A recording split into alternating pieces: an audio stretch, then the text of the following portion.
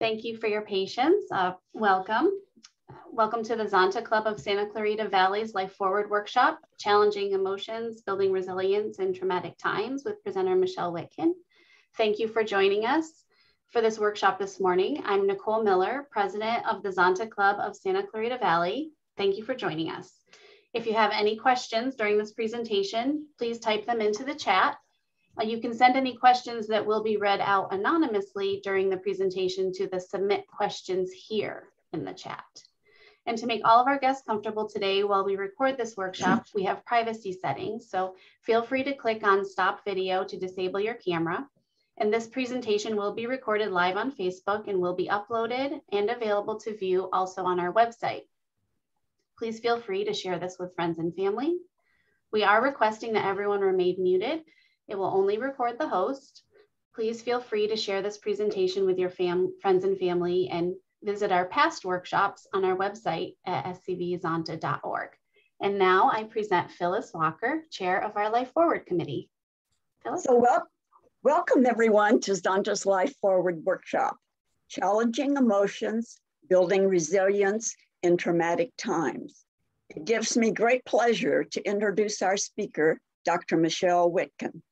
Michelle has earned her PhD and is a licensed psychologist in private practice here in Valencia with more than 25 years experience. She specializes in treating children, teens, and adults with obsessive compulsive disorder and anxiety disorders. She has been a featured speaker on podcast and radio shows, including the OCD Stories, Moms Without Worry, and Tell Me What You're Proud of.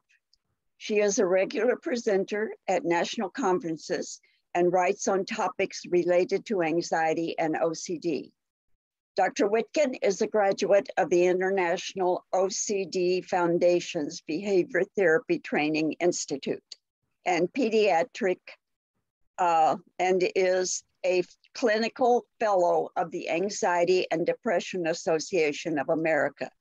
She is also trained in supportive parenting for anxious childhood emotions.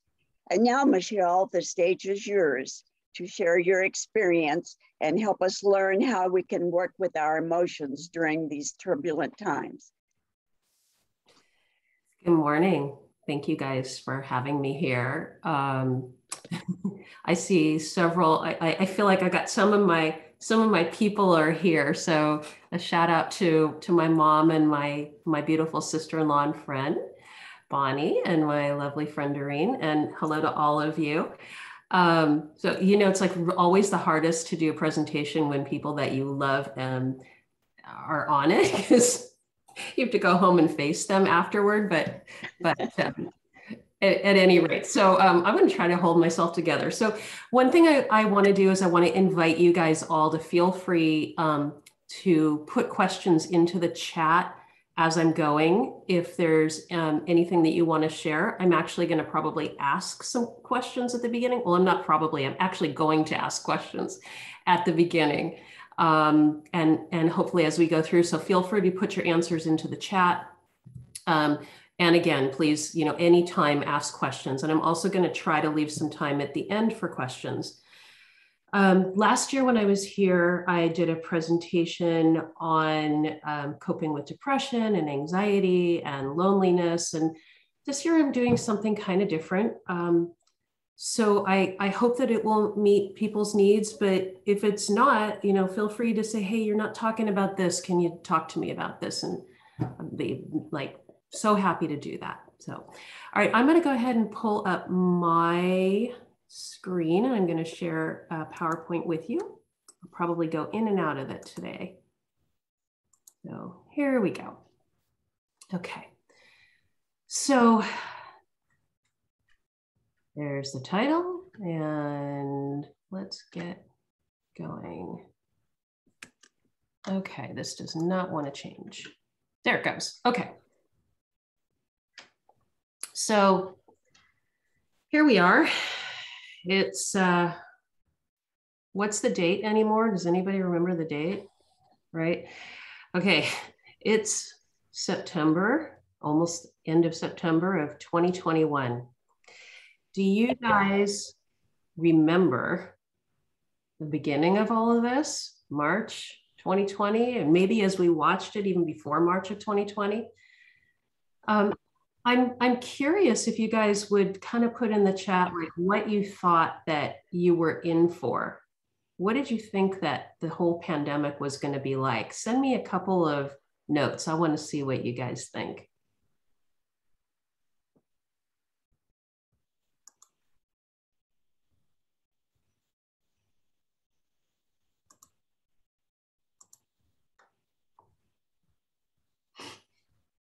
I feel like I should play like the Jeopardy music. Do, do, do, do, do, do. Okay, so we've got Doreen said that she expected uncertainty, and Jeanette has said that it would be a terrible flu season, not a lockdown. Bonnie says there's no way that this is going to reach us all the way from China, right? Yeah, I thought that. And it's, you know, it was scary not knowing what's going to happen. So I have a question. I've been using first names. Is that okay, or is it better if I stop doing that? Need feedback from my, okay. So, all right, coming back to what we're talking about. Okay, then we've got Sarah. I expected people to take it seriously, and a lot of people still don't. So it's interesting, you know. I think a lot of us, we didn't really know for sure what to expect, and it may have fulfilled our expectations, and it may not have. So let me pull my screen back up again. Okay. There we go. Okay.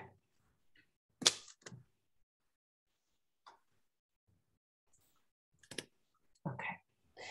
So, oops, let me go back for a second. Okay. So what a lot of us thought way back a year plus ago, year and a half or more ago was, you know, I'm going to kind of hang out on the couch for a little while, or I'm going to learn to cook some more, or I'm going to do a lot more self-care. I'm going to learn a language, right? A lot of us had that kind of thing going on. I think most of us didn't think it was going to last so long. And for sure, there was the uncertainty, and it's kind of hung over a lot of us. And as time passed, we really recognized even more the uncertainty of this whole thing, right?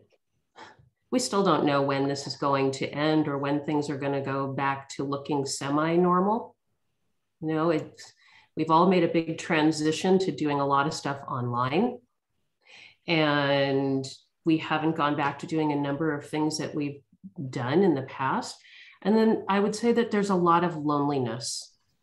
And I'm curious, like for you guys, what are some of the things that you're currently experiencing as we're kind of in this for the long haul? Okay, so again, this is an opportunity to share with me, where are you right now?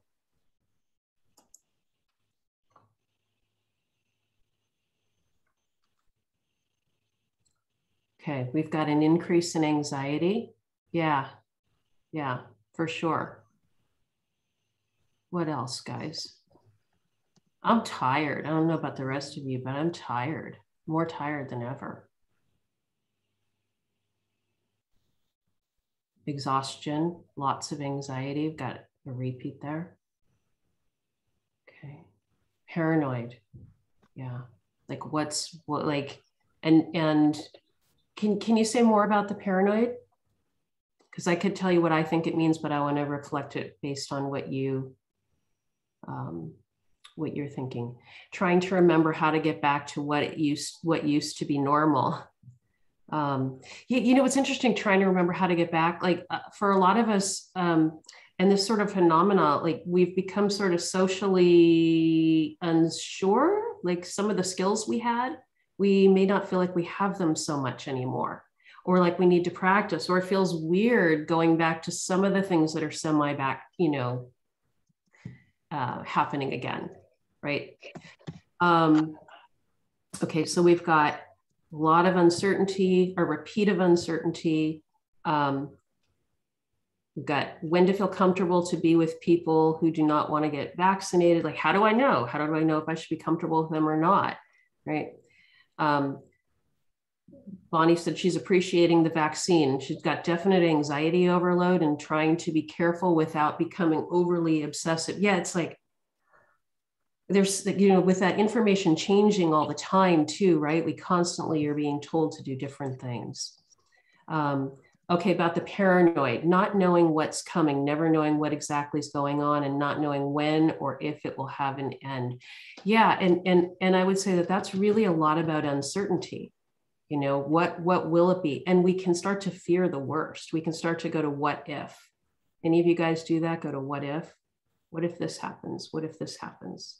I've got some nodding there. So we'll talk about those what ifs. And then we've got, it's scary going out. I still feel anxiety around a lot of people. It's scary to go to the mall. So it can feel quite, you know, confusing, scary, all those things. All right. So I want you guys to know you're not alone in the things that you're sharing, and you probably noticed that other people were sharing things that you were thinking. Okay. Okay.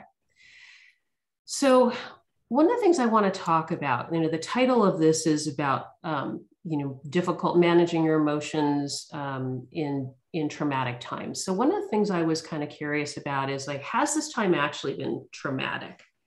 So the first thing I did, because I love the dictionary, is I went to Merriam-Webster dictionary and I went, you know, well, what is the definition of traumatic? And traumatic is psychologically or emotionally stressful in a way that can lead to serious mental and emotional problems, or it can be relating to being or caused by a sudden, severe, often life-threatening injury to the body.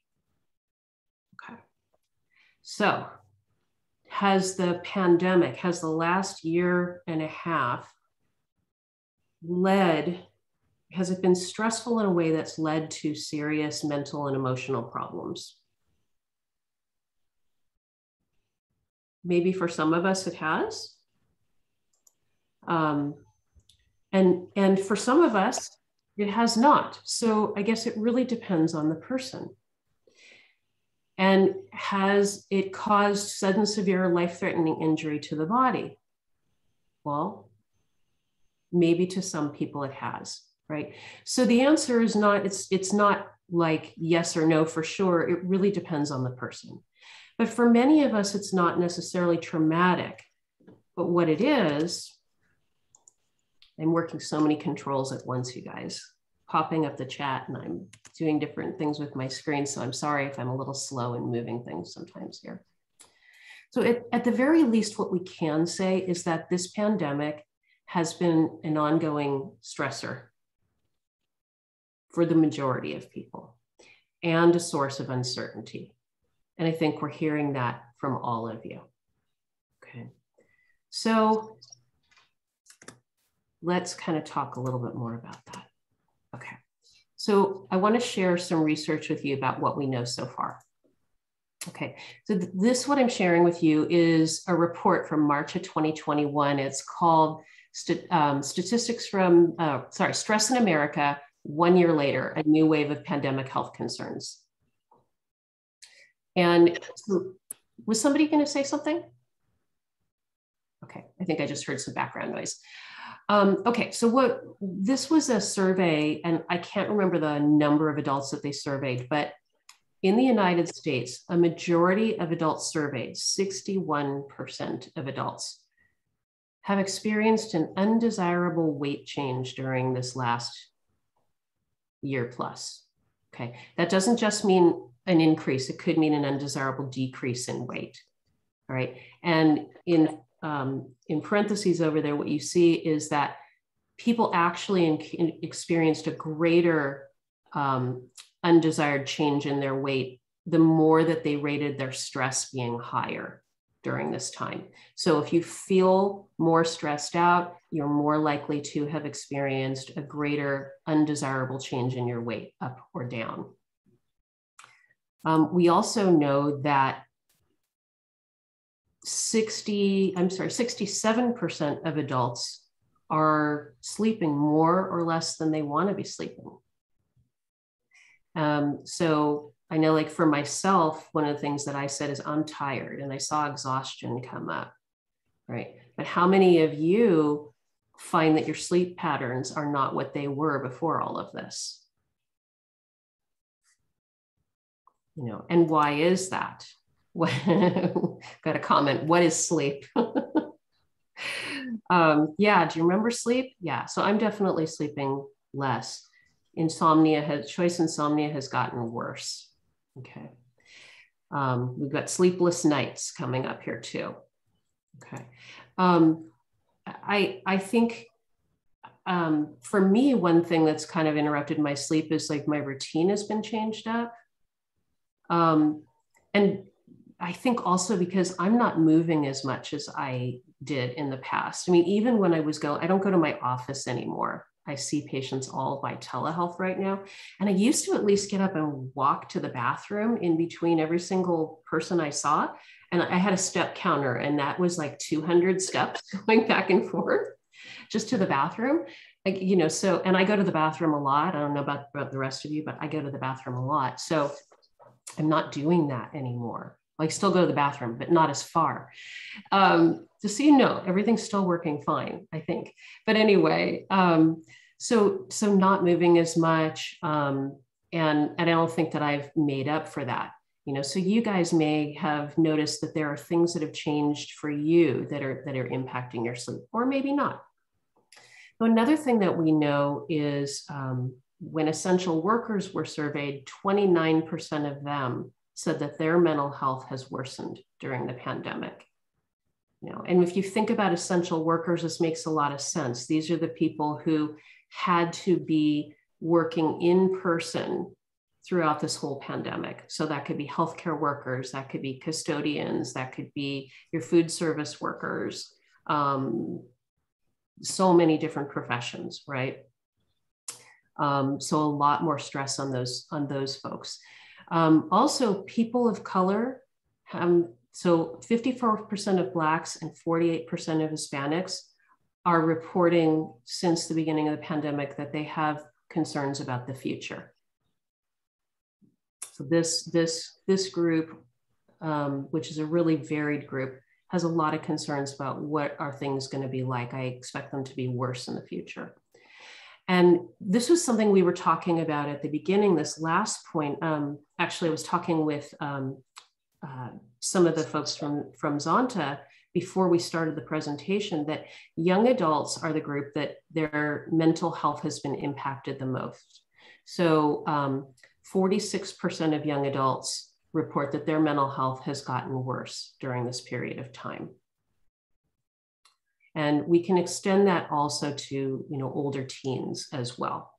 And if you think about it, it's such a time of change and transition. Those years when you're finishing high school, getting ready to transition out into the world, a lot of independence is happening, and many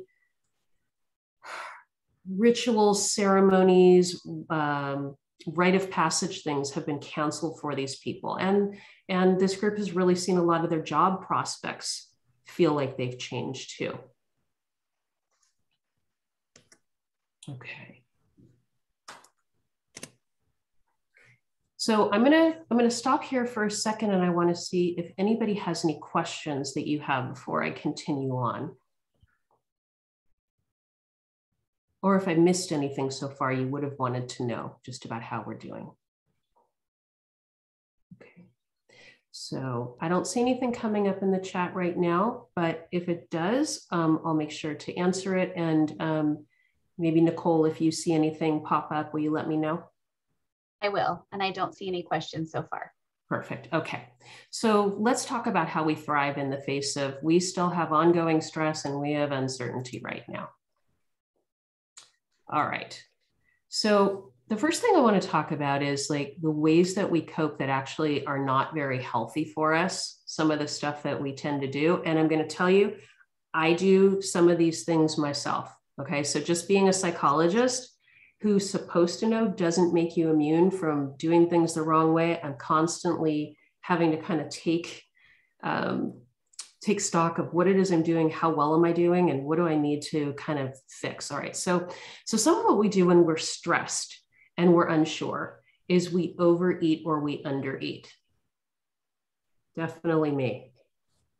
Any of you guys do that during this period? Overeat, undereat? Yeah, I got some hands raised. Yeah, it's been my it's been my my joy, my eating during this time. And one of the things I've been doing during the pandemic is experimenting more with cooking and recipes. So yeah, that's been contributing to that. We tend to have poorer sleep habits. Okay, so why? I don't have to get up as early in the morning. So maybe I don't go to bed. Maybe I stay up on my devices later. Maybe I watch that show later. Maybe I'm losing track of time. A lot of times what we will do is we will increase our alcohol or drug consumption when we're dealing with stress. This is very common. We see this after actually disasters. So after, let's say, like the 1994 earthquake out here in the LA area, consumption of alcohol and drugs goes up. After people experience a traumatic event, after a hurricane, after a fire, people will increase. It's sort of, our nerves are frazzled and it feels kind of like this will settle us down a little bit or maybe help us forget. And I don't know, this is just sort of my own hypothesis, but I think like, what else did we have to do that was fun during this shutdown? Right? So let's party a little bit more. Some of this is just sort of anecdotal, but some of the psychologists that I am connected with noticed that people were showing up to their online groups because their groups went from in-person to online, and they started showing up with like wine or a drink or high during the groups. And it's something that people wouldn't have done in person. So, but we've noticed it happening during the pandemic, and we've kind of had to talk to people about like, would you do it if you were coming in person? So at any rate, it backfires on us though, because it, you know, we can certainly gain weight. We're not going to function as well. And any symptoms that we may be experiencing from the stress, et cetera, we're going to only feel them more when the impact of the alcohol or whatever substance we've used wears off. Plus, if there was any damage done by what we were using at that time. Okay, another thing we might do is we lash out at others more. How many of you have been completely patient with the people that you love during this time? You've been totally patient. Excellent. I have not. Anybody else struggle with a little bit of irritability or getting angry? I can see some nodding going on.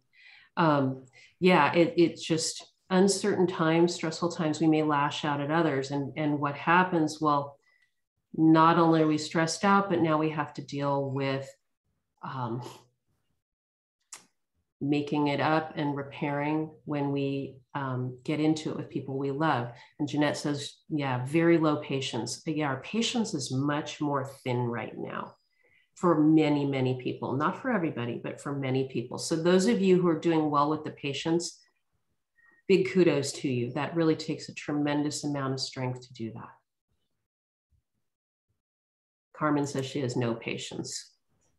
Yeah, and that I think patience is a skill that we have to practice and craft and keep working on. So I always say like anything that's healthy for us is usually a work in progress. Although there are some things that come very naturally to some of us. But, okay, another thing we tend to do is we withdraw from other people. So how many of you noticed that you have withdrawn from other people during this time? Yeah, you can see some hands. Okay. In part, going under lockdown and shutdown basically required that we not be seeing people as much as we were. But for some of us, because the sense of things not being the same, we may be feeling more depressed and we may pull away. Okay. And what's really interesting is when we pull away, what that actually creates is it creates more loneliness, more sadness. And it just sort of rebounds on itself and continues to create a cycle of sense of isolation. Another thing that we tend to do is just endless hours of TV or other things that are kind of mindless.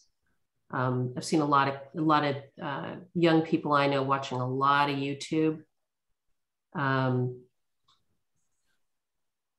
then, you know, a lot of time watching shows, playing games that they're not necessarily really engaged with.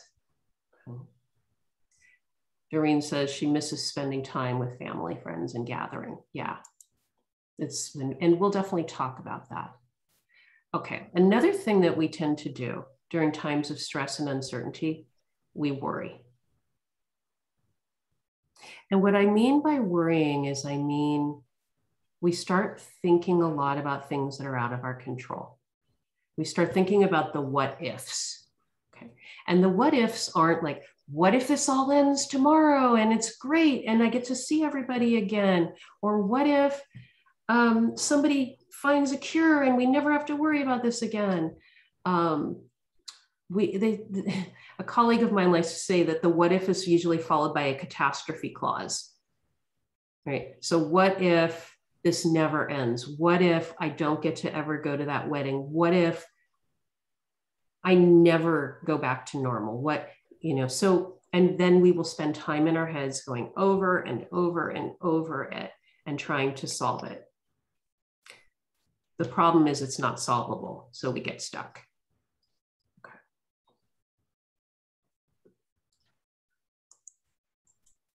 Okay. So I want to talk with you guys now about things that we can do that can help us and that can build resilience for us. Before I do that, I'm going to ask any questions, anything that you guys want to hear about that I haven't addressed so far. Okay. Again, if I see any, I will stop and answer that. Okay. So one thing that's important, we want to make sure that we improve our nutrition. And being a psychologist, I'm not going to spend a tremendous amount of time here and tell you what it is to eat well. You know, you guys probably have resources for that. But what I am going to tell you is that if we're feeding ourselves good, healthy food, then we have the energy to do the repair that we need to do. We have the energy to participate in activities, to think through things, and to be more emotionally healthy. Because what we feed ourselves is going to help our mental health and our well-being and how we're coping with stress. Additionally, same thing if we're limiting our alcohol and drug intake. Okay, this one, making time to move. So I mentioned that I have struggled to move as much during this. How many of you guys have struggled to move during the pandemic? Find you're moving less? Yeah, okay. How many of you guys lost some of the ways that you had your fitness? I went to a small gym in the past and that doesn't even exist anymore. It's even out of business. And how many of you just feel like you just don't have the energy to move? Got some hands being raised there. Okay. It feels tough, right? It's hard. So here's the thing that we know about exercise and well-being. Many research studies show that if we can get some exercise, that it's actually going to help improve our mood. We're going to feel less stressed out and we're going to have overall better well-being. We're also going to sleep better if we're moving. So something that's important is to find things that you actually enjoy in terms of moving. I actually got my son out the other day because I was like, okay, we got to stop sitting around. And he and I went rock climbing, which I have never done before. And it was terrifying. And I didn't get very high, but I still got a very excellent workout.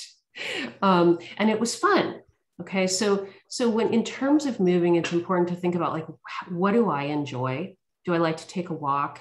Do I like to hike? You know, do I like to just get on the swing at a park? Is there kind of dancing I like? Can I dance at home on my own? So, you know, it's about getting creative, and it doesn't have to be big, giant things. It can be, when I get up in the morning, before I have breakfast, I'm going to walk a certain number of steps, and then doing that. And then it can be small goals throughout the day. It doesn't need to be big things. Got some comments here. I'm just going to take a quick peek.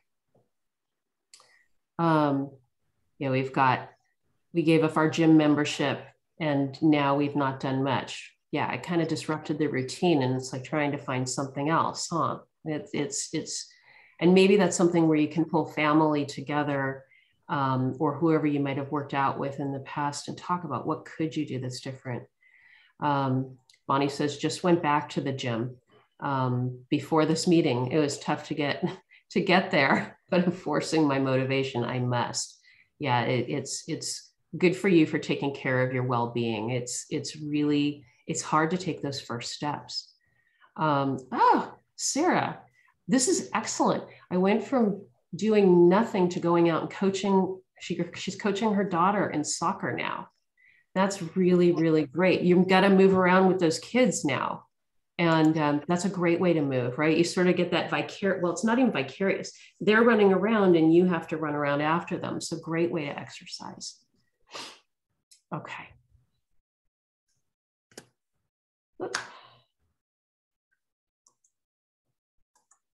Okay. All right. Something else that's important is finding ways to connect. Okay, since many of us are feeling a sense of connection. So what can we do when we've got this limited ability to connect, and still find ways to be able to be around other people in some way that's meaningful? Okay, so if you live with people, if there are people that you're able to spend time with in person, you might want to take a little bit of stock of, do I have the TV on all the time? Or, you know, are my family members on their devices, and are we not connecting? Because it can be pretty easy to get caught up in that's the routine. So some families have found, like, okay, let's turn the devices off for a little bit so we can at least connect with each other. Maybe it's even like we turn our devices off during a meal together. But having that lack of distraction can help people who are together interact a little bit more. I'm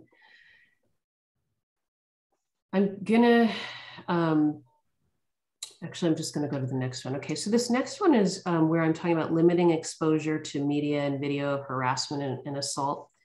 One of the things, what I'm actually talking about here is, it's very easy when we're sitting at home to get caught up in watching videos that are posted online or things that are shown on TV, showing a lot of hateful acts, violent acts, things that make us fear that everything's going wrong or that we're going to be a target. Okay. And it's important that we not overdo our exposure to that. So I wrote here, I don't want that to be confused with avoiding. I'm not saying that we should stay away and pretend like we can't handle that and not watch it or know what's going on. But what I'm talking about is that phenomenon where we will get hooked and we'll watch it over and over. And it maybe the TV is on all day long, or we're scrolling through social media, watching and seeing different ways that videos that people are posting, or memes or articles, on and on and on and on. And what that can do is it can take us out of connecting with what's going on here in the real world. And it can make us feel isolated and like things are hopeless and that we have no future. Okay, so important to cut it down and try to interact with the people around us, or, you know, get on a call with a friend, or go sit distant from somebody in a park, or go watch people doing something out in the world, right? That reminds us of that there's goodness still out there and that people actually generally still really care for each other. You know, that can help us feel much more connected and less like, oh my gosh, it's going to be awful. If there are young adults in your life, really recognizing that they have lost a lot of their ability to celebrate milestones and traditions, and thinking like, what can we do that could be a way to do it even in the context of a pandemic? I actually want to ask you guys if you've come up with any interesting ways to celebrate things during this time. You know, I know in the beginning we were seeing some of those little like drive-by celebrations, you know, where people would like hand gifts out the car window or things like that. I think we've had a lot more creative things come up since then. So anybody have any ideas that you want to share? All right, guys. Oh, got something in the chat here. Let's see. Yard signs for graduates. Yeah, we didn't see those so much. I know somebody who started a whole yard sign business during the pandemic, and they're doing a lot of those. Anything else people have done and found meaningful and useful to connect and celebrate? I know somebody who, yeah, did somebody say something? No? Okay. I've certainly seen people have like Zoom celebrations or Zoom game nights. I have seen people do socially distant events where people are maybe like far apart doing things or doing things more outdoors to celebrate. So we've got, my son graduated last year and the school gave out signs. Yeah, so a way to kind of mark it, because they're different than maybe walking across the stage, but getting a sign, exactly. Making videos, combining clips from family and friends with congratulations or birthday wishes. Yeah, exactly. That's another great way. I was gonna say, I noticed that there's actually a group out in Santa Clarita. It's on Facebook, and I'm sure there are many others like it, where they've adopted graduating seniors in the Santa Clarita Valley. And so like I've adopted a teen last year and another one this year who was graduating from high school, and showered on them some gifts, you know, like their favorite treats or gift cards to things that they wanted. Because they were missing out on some of those other transitional things that they would have done. So it's, you know, there's a lot of creativity here, and you can kind of, you know, get your heads together with people you care about and do some things to mark the special ceremony, the special milestones. Another thing that's important is participating in activities that are culturally affirming, right? So whatever culture you are connected with, it's important that you find some way to participate in those right now. The usual ones may not be here, okay? So can anybody think about culturally affirming activities, what those might be? Like, what do I mean even?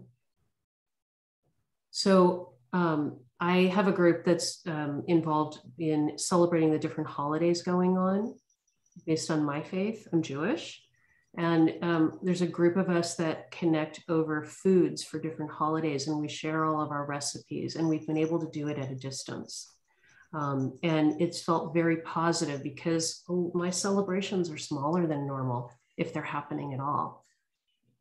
Anybody find that there are other things that you guys have done? If you think of them, share them in the chat, okay? And then just finding, creating meaningful ways to connect it all. One of my friends actually does, she does book club far apart from people in person. Some people are doing book club online. Any other meaningful ways people have found to connect? Please feel free to share them, okay? Love to see them.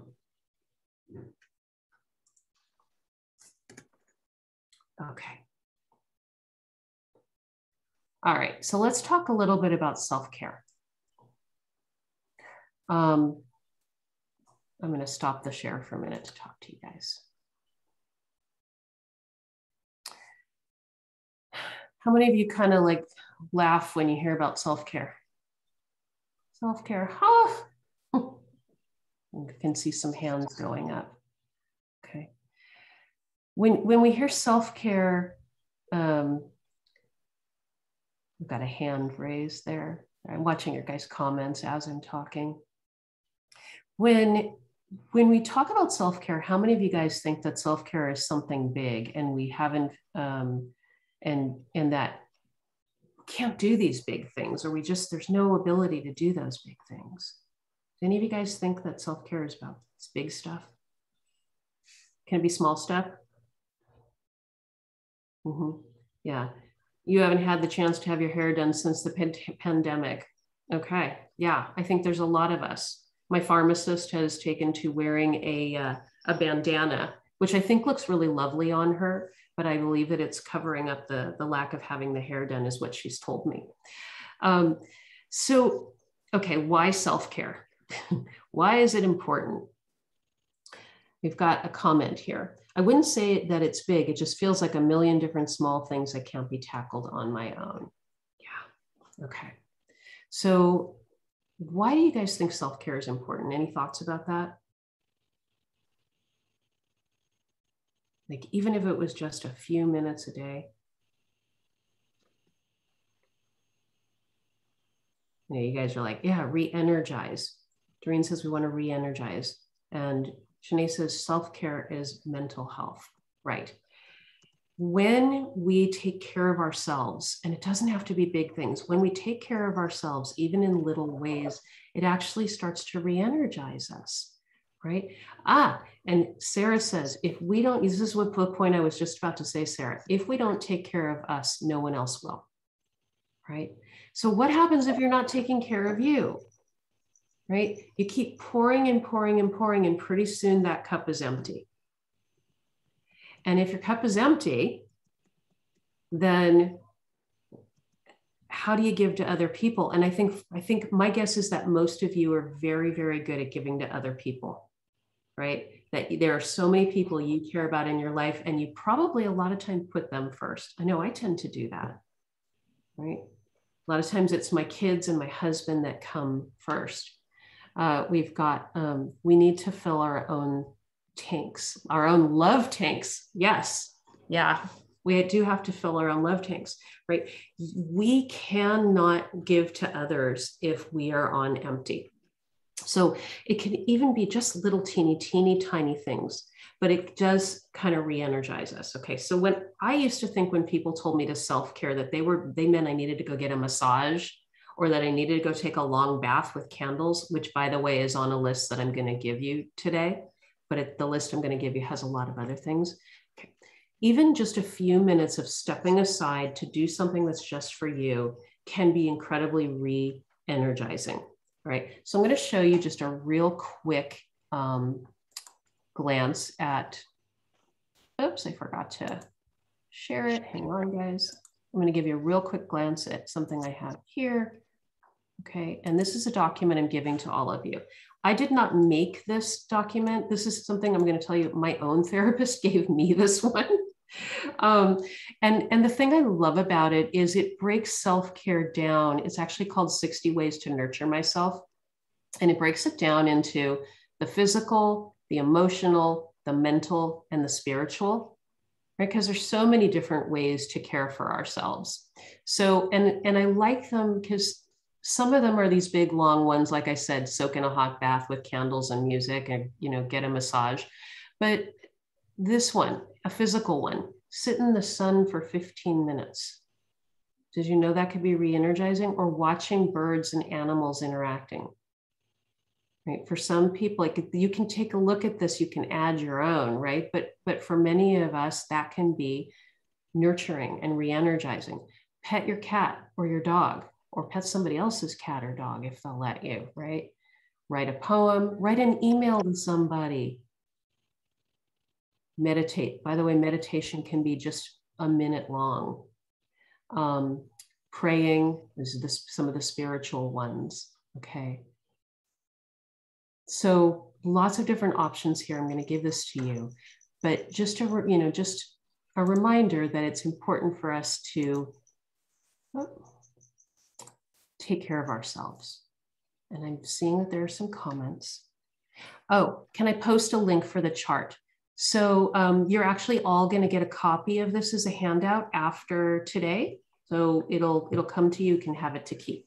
No, you don't have to worry about copying any of that down. Shanae, good. This is Shanae's self-care for the day, right? So attending something that is interesting to you can absolutely be self-care. Okay. One of the things that I do is I listen to podcasts in the car when I'm driving, or I listen to books when I'm driving, and that is self-care for me. For someone else, that would be a chore. So when you see something, it may be self-care for you, it may be self-care for someone else, but choose what fits for you. All right, guys.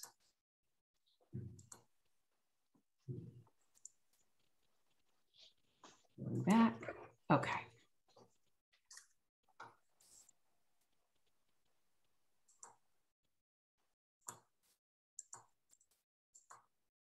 Sorry, guys. Okay. Can everybody see my screen still? Yeah. Okay, thank you. Okay. All right, let's talk a little bit about sleep. We know sleep is important. Why is it important? Well, if we don't get enough sleep, it can lead to physical and mental health problems. It can actually lead to an increased risk of death, believe it or not. Helps our brain work properly. It plays a really important role in our physical health. Like when we are sleeping, our body actually does physical repair. That sleep helps to keep our organs functioning properly. It helps our brain to consolidate information, right? It helps us function safely too. If we're not sleeping properly, our reaction time can be off. So we're driving the car and maybe we don't hit that brake as quickly, right? Or if we're working with heavy machinery, right? So, or maybe we're just not paying attention to what's around us as much. So these are the reasons that we want to make sure we're getting sleep. And you guys probably all knew that. But if you didn't, I'm glad to share it. I'm happy to be sharing it. But let's talk about some healthy sleep habits, all right? One of the things that's most important in terms of healthy sleep is going to bed and waking up at roughly the same time every day. But I don't know if any of you have ever tried to do this and you're trying to go to bed, but you can't go to sleep. You're like, I'm trying to have this as my sleeping time, but I don't fall asleep. Well, it's not so much the going to sleep time that's key. What's actually really key is starting by setting a wake up time, right? Because we're not going to be able to force ourselves to sleep if we're not sleepy. But if you start to make yourself get up at about the same time every single day, your body will start to get sleepy at about the same time every single day. So this going to sleep time, the waking up time is where it's really kind of crucial. Now, what a lot of the people I work with kind of balk at is when I talk with them about this, yes, it means the weekends too, right? Some people are like, I want to sleep late on the weekends. Well, sleeping really late on the weekends can actually mess with your sleep so much that it will dysregulate everything. So it's important to keep it roughly the same time if you're trying to really impact your sleep. This is another one people balk at a lot with me. It's really important to turn our devices off about an hour before we're going to sleep. Because what happens is those devices, the light from them and the stimulation from them don't allow our brain to release the natural melatonin it releases to help us go to sleep at night. And it also signals to us that it's not time to sleep. So if you stay on those devices all the way until, you may have more trouble falling asleep or getting quality sleep. There are, if you absolutely have to be on your devices, there are some blue light blockers that you know, or some of them have nighttime mode, like phones may have nighttime mode that you can use. It's not ideal, but it's certainly better than being on it with the regular light. Being physically active during the day can help us. I mentioned that earlier. It actually helps make us sleepier, helps us have more quality sleep. The basics of avoiding caffeine, nicotine, large meals, and not exercising right before bed. If we exercise right before bed, now we're kind of amped up. Keeping our room dark, keeping it cool if we can, actually helps us sleep better. And if you have a relaxing routine before bed, you're going to sleep better too. So that's where I mentioned self-care. It could be a really good time to do some of your quiet self-care right before bed, because it can be the thing that helps you to fall asleep. Some people like to do a little bit of meditation before bed or fold laundry before bed. Interestingly, folding laundry for some people can be really calming. I don't recommend it if you absolutely hate it, but I know some people find it incredibly calming and it helps them go to sleep. Okay, so a caveat though about sleep, all right? So do some of you find yourselves tossing and turning and worrying that you're not going to get sleep? Just notice there's some questions. Okay, so, okay, I'm just looking back through your questions right now. Okay, so if you're finding yourself tossing and turning and worrying that you can't get sleep, a lot of times that's exactly what's interfering with your sleep. So I have people who come in to see me and they're like, I can't sleep and it's going to ruin my school, or I'm not going to be awake for work, or I'm not going to be able to be in tip-top shape for the things that I want to do the next day.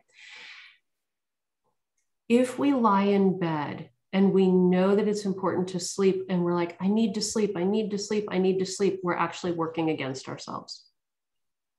Right?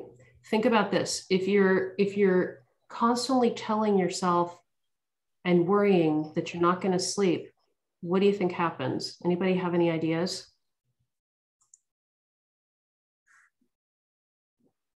Jeanette has trouble turning her brain off. And Doreen agrees. Okay, I've got a comment here. You're not going to go to sleep. You're exactly right, Shanae. If you're sitting there and you're worrying, what it happens is it turns on your fight or flight response. Okay, so fight or flight now, and we'll talk about anxiety and fight or flight in a minute, but our fight or flight is the thing that says we're in danger. And it now has amped us up. So if you're lying in bed worrying that you're not going to sleep, you're not going to sleep.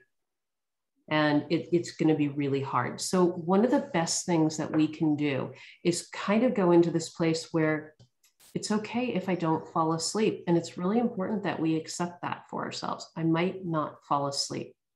And if we can do that, generally what happens is our body calms down. Okay.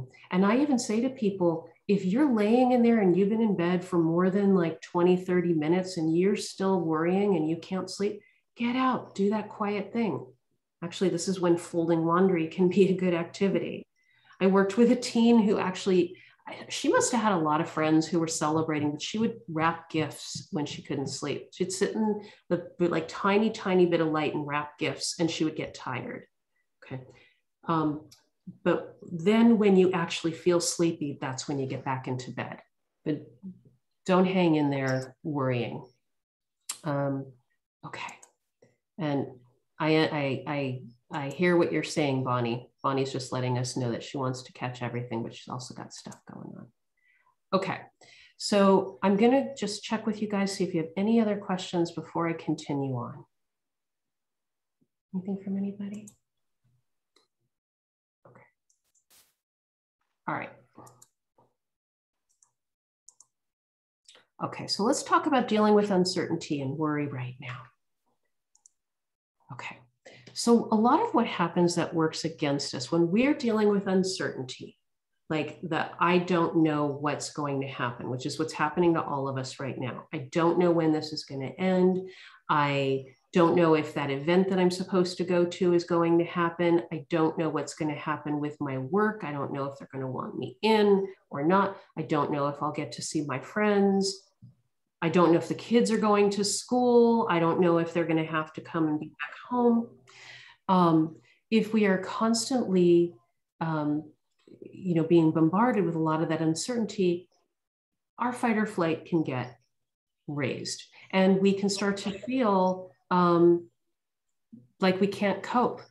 And a lot of what we can do is start to tell ourselves, I can't cope without knowing. I just can't. And we'll kind of torture ourselves. So we may also, as I mentioned before, try to problem solve something that's unsolvable. We don't know the future. And a lot of us will get stuck up there in our head, going over and over and over, trying to solve it. But we don't get any closer to an answer when we do that. We may try to avoid things altogether. Okay, I'm just not going to deal with this. I'm going to pretend none of this is happening. I'm going to bury myself, and I'm going to just like try to escape all of it.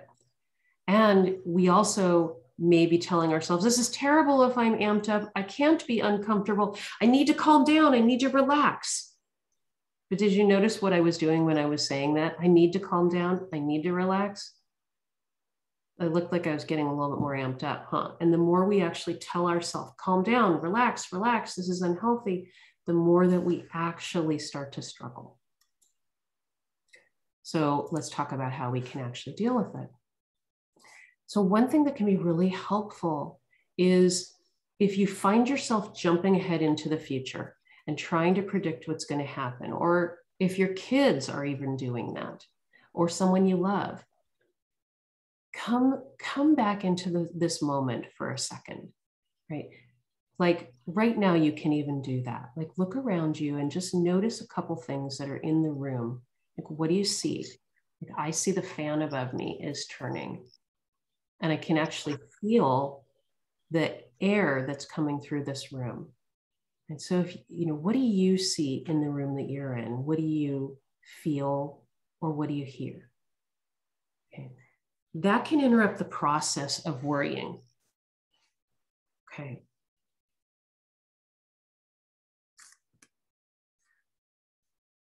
If we can interrupt that process, then we can resist problem solving the unsolvable. Right? What we will find is we will waste a lot of time trying to solve stuff that has no solution. Okay, and if you can bring yourself into the moment, go, I am not going to try to solve this. Thank you, brain. By the way, did you guys know that our brains are actually like problem-solving machines? They are, right? And so when we get a little bit anxious, what our brain doesn't know, she's thinking about something that could possibly happen in the future, not something that's not a problem right now. If we're anxious, our brain is like, oh, there's something going on. We need to fix this. And so it jumps automatically into problem solving. Okay. But the thinking part of our brain can actually notice when we're doing that and go, oh, I don't actually have to. An example from my life is a few months ago, I had a misunderstanding with somebody over something. And I got notice about 11 o'clock at night that this misunderstanding had occurred, but I couldn't talk with them. So I started thinking, oh no, maybe they're not going to talk to me again. Oh no, maybe they're not going to, interact with my loved one who they were supposed to have an appointment with. Oh no, what if they're going to charge me and then refuse to talk to me or believe me? I was spinning, right? And I'm thinking about all the ways I need to deal with it. And my husband actually looked at me and he went, what would you tell your patients? And I went, oh yeah, I don't know if any of this is going to happen. Why am I getting up here in my head? And so I had to kind of stop, notice what was around me. And I said, I don't have control over what's going to happen, but right now there isn't anything happening and there's not anything I can actually do to problem solve. So I have to let go of what's out of my control. And even though that can feel uncomfortable, it can take us out of that never-ending loop. We also want to recognize that feeling anxious is normal. A lot of us have gotten the message that anxiety is bad, and anxiety is not bad. Anxiety is just a normal emotion and physiological response that we feel. If we say it's bad and we're trying to get rid of it, just like I mentioned before, what will happen is we'll feed it. So again, you go back to our brain, which doesn't know the difference between danger and I'm worrying. If you're worrying because you're anxious, your brain is like, why is she worrying? Why is she anxious? We must need more adrenaline, and it will keep on feeding you adrenaline. You'll keep feeling really uncomfortable. But if you can kind of step back and go, it's okay to be anxious. It's okay to have these feelings, and even describe them, or even use this come back to the moment, describe what you see around you, and even describe the physical feelings you feel. Pretty soon your brain will get the message that like, oh, okay, we don't actually need to do anything. We can calm down now. Anxiety will always pass, particularly if we don't fight with it. So this is about allowing your feelings to be while you continue to do things that are meaningful, important to you. By the way, a lot of people tell me, well, I can't do things that are important to me if I'm anxious because it'll ruin the time.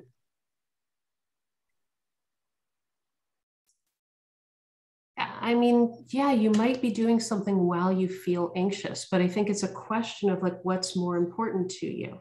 Is it more important to you to be there for people you love and care about? Or is it more important for you to deal with the anxiety and make the anxiety and the uncomfortable feelings go away? Right? Kind of come back to like, what is important to me? It's okay to be anxious in doing what we care about anyway. And if we do, eventually the anxiety will pass. Any questions at this point, guys? Okay. I want to remind you all and encourage you to remind yourself that you actually cope with uncertainty all the time, right? But you discount it because you don't realize that you do it. Like right now, I want you to think about somebody that you love that's not in the house with you or in the location you're at, okay?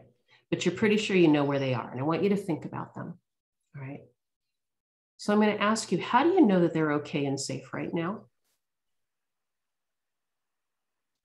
I mean, you take it for granted, right? But the truth is we don't know absolutely, positively for sure exactly what's happening with people we love that are out of our sight right now, right? Like I think that my car right now is in the garage. I'm pretty sure. But I don't know 100% for sure that when my husband opened the garage this morning that somebody didn't take it and drive away. Okay. So these are examples about we cope all the time with things that are unsure. All right. And with the pandemic, we can cope with it too. It's again, like we don't need to know. We can come back to right now and focus on what's happening right now. Can I deal with what's happening in this moment, or does it actually need my attention? I think there might be a couple comments. Okay. Shanae had made a note, slowing your breathing and taking note of what is around you. Absolutely. If you slow down your breathing and pay attention, right, that is being more mindful. I have one caveat about the slowing the breathing. Don't try to slow the breathing to try to get rid of your anxiety because it will backfire, right? When we slow our anxiety to try to, or slow our breathing to try to get rid of anxiety, then what we start doing is monitoring. How am I breathing? Am I breathing too fast? And then our fight or flight kicks in all over again and we start getting anxious again, right? So slowing our breathing more is a way of I want to pay attention to my breath so that I can focus is a different thing. Okay, guys. So I'm going to move into the final portion of this, which is just talking about suicidal thinking and recognizing it and addressing it. We have till 11:15, right, guys? Yes, and frankly, we have as long as you need. Okay, this will be just a few more minutes. Okay, so so some things to know about suicide. The suicide rate in the United States, and this, I'm just quoting United States statistics here. If you're interested at all in what's going on in the world, you can look at the World Health Organization. But in the United States, our suicide rate increased 33% from 1999 to 2019. It is the 10th leading cause of death in the United States, and it is the second leading cause of death for people in the group of ages 10 through 34. So this is an age group that is at high risk. we would think that during the pandemic that the suicide rate was going to go up. That's what a lot of people were fearful was going to happen with the shutdown. Interestingly, that's not what happened. There actually has been a dip in the suicide rate since the pandemic. But we need to be cautious, because as this becomes a long haul, as it continues on, and as we see how it plays out and impacts people's life, if jobs continue to be lost, living situations, et cetera, right? Those are some things that could impact it. But for now, there hasn't been a rise. So a lot of people struggle with talking about suicide and addressing it. And I think it's something that it's important for us to be able to address and talk about, because actually, if we can save a life.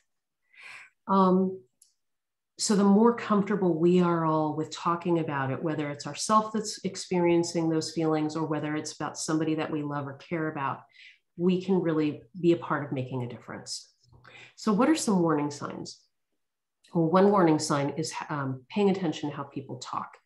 They may be talking about killing themselves, right? People who are considering suicide do, not always, but they do talk about killing themselves. Or they may talk more about feeling trapped, being a burden to people, or they feel hopeless. Behavioral things that you might see might be increased use of drugs or alcohol, isolative behavior in somebody who doesn't normally do that, being more withdrawn. You might find that they are, if you have access to their internet searches, they may be searching online about ways to end their life. Some people think that people searching online about that are just looking for attention, but and that could be, but frankly, they may actually really be looking for real ways to do it. It is a common thing that people who do make an attempt or do end their lives do search it out online before they act. Giving away possessions or even saying goodbye to people. And in mood, you may notice depression, symptoms of anxiety, irritability, loss of interest in things that used to be of interest to the person, or a sudden improvement.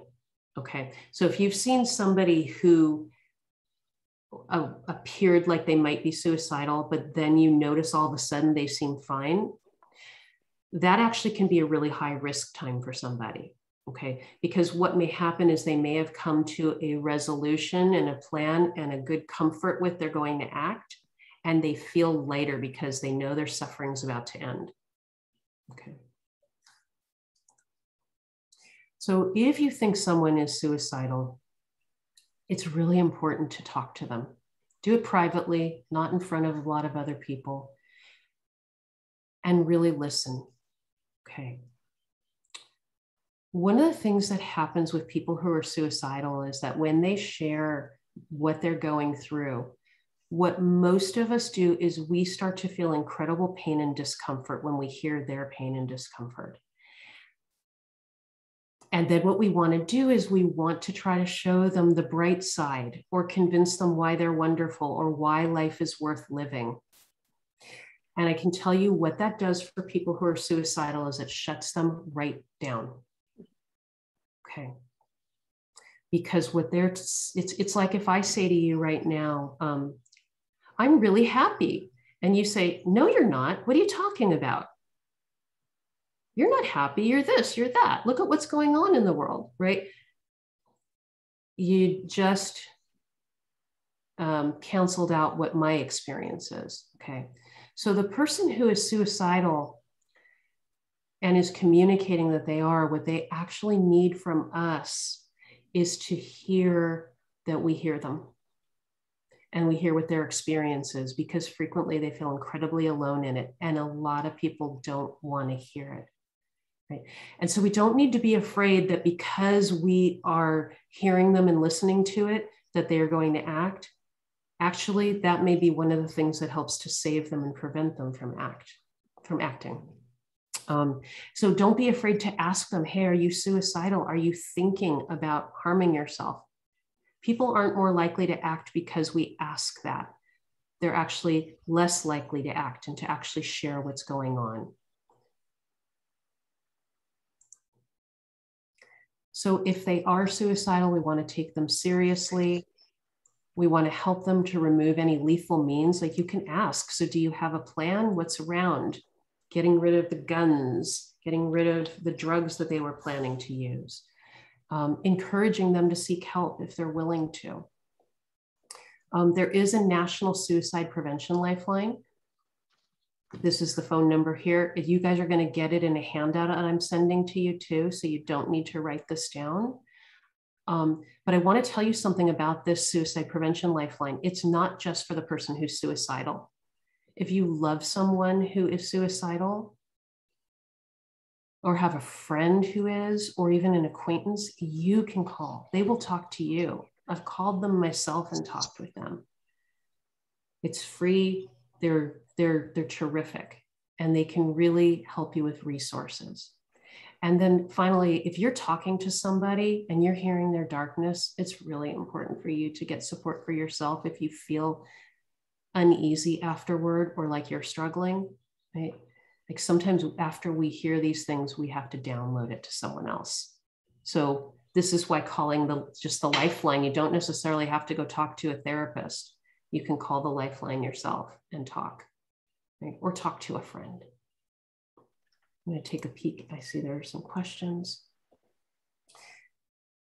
Yeah, Sarah said that some people, Sarah said that as someone who feels suicidal, I can't comprehend what the bright side is. And when I'm in the thick of it, it makes no sense at all. Yeah. Some people just need to know they aren't alone and that someone cares. Yeah, Sarah, thank you for sharing that. I mean, sometimes when people start talking about the bright side, it can be like sitting in a dark room and someone walks in with the brightest of bright flashlights and shines it on you. And it's like, it's really important to be able to go into that darkness and hear what's going on. And being that September is Suicide Awareness Month, this is an important time to be talking about this.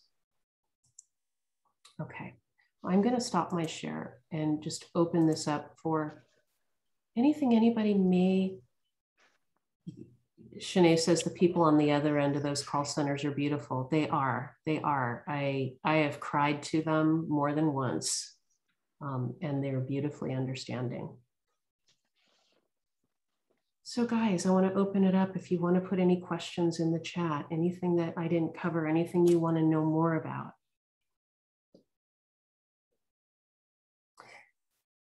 Colleen says, what do you think about tapping to help manage anxiety instead of slow breathing? So I don't know any research that actually supports the tapping. So I'm not a good person to ask about it. The methods I usually use to deal with anxiety are more about understanding that anxiety is not dangerous and practicing actually being anxious in small doses. The more that we can practice being anxious in small doses, the more we actually adapt and adjust. I have heard some people talk about the tapping, but unfortunately, I'm not able to comment on it.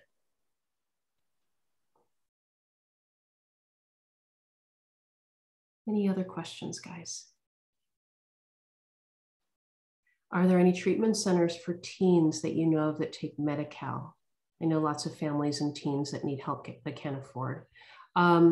So if you check your local Department of Mental Health, I'm not sure if everybody is from Santa Clarita. In Santa Clarita, we have the Child and Family Center, which does take Medi-Cal. And then if you're not in Santa Clarita, there is usually a center wherever you're located. So your local Department of Mental Health will usually know who those Medi-Cal providers are.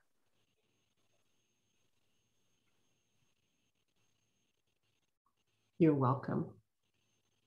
How important do I think that therapy is? Well, I'm a psychologist, so you know, I think that I think therapy is important when you've hit a point where the resources around you are not helping you to get to what it is that you need to get to.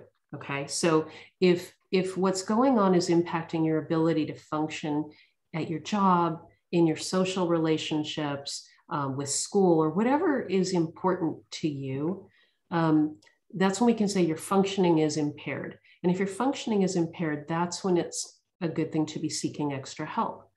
Sometimes that can be through a self-help workbook. Sometimes that can be through support groups. Sometimes that can be talking to a friend. But when those things don't seem to be touching upon it, I absolutely think therapy can be a really, really important thing. And for some people, it's the first line.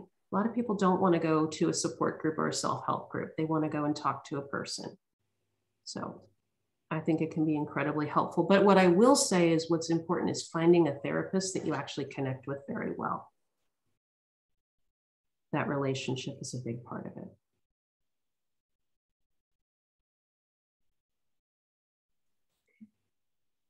All right, I am going to turn it back over to Nicole and Phyllis and the gang. Thank you guys so much for having me today.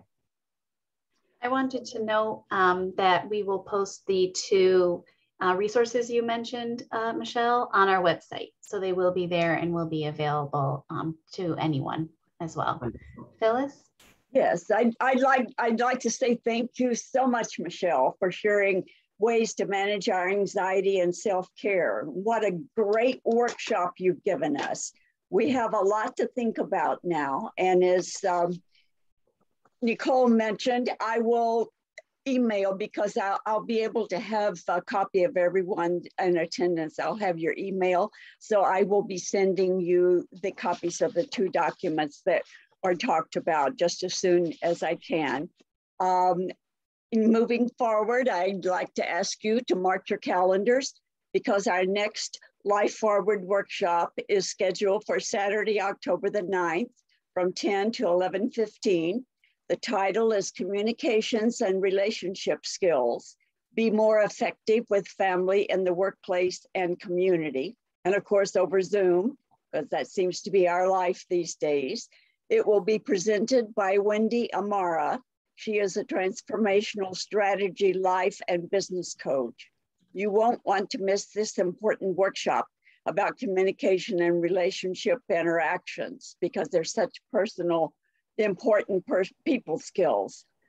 Once again, thank you for joining us today, and be sure to check our website later, as we will be posting the recording of this workshop along with the documents, and you will find other previous workshops also available on our website for viewing. So thank you for attending and have a great day.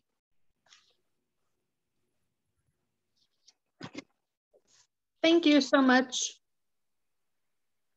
Thank you.